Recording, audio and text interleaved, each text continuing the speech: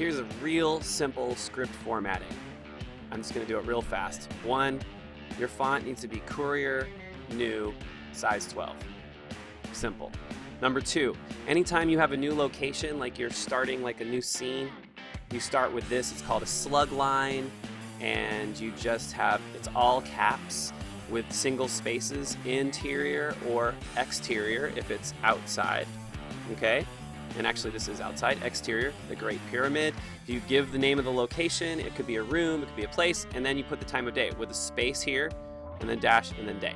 Then you have your action. Any action that's being described, what we're seeing on the camera but no one's talking, is just like a regular, you just write. There's no indenting, there's no, you don't tab it in. You just write until you're done writing the description. And then as soon as there's talking, any talking that happens, you're gonna indent 5 times. This is just my technique. It's not the only way to do it. There's probably a more correct way, but I like it because it gets me close enough to an actual script format that I can sort of gauge how long my script is going to take to film. So 1, 2, 3, 4, 5.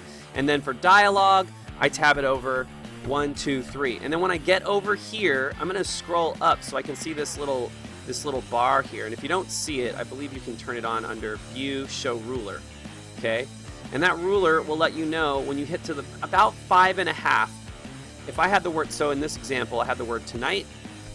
Okay, what's for dinner tonight?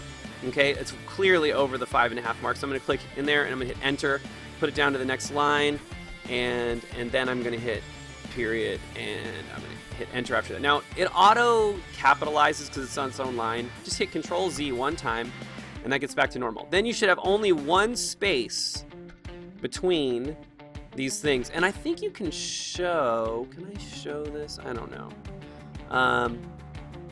Yeah, anyway, there's this little thing that lets you see like kind of where your spaces and your enters are, but I don't see where that is. So I'm not even going to try to figure that out right now. So there you go. There's dialogue. There's your names. The names are always in all caps if it's the part of dialogue or the first time the name appears in the script. Usually it's all caps. There you go. There are the very basic script formatting techniques to get you started using Google Docs writing a script. Hope that helps. Have a great day. Yada yada.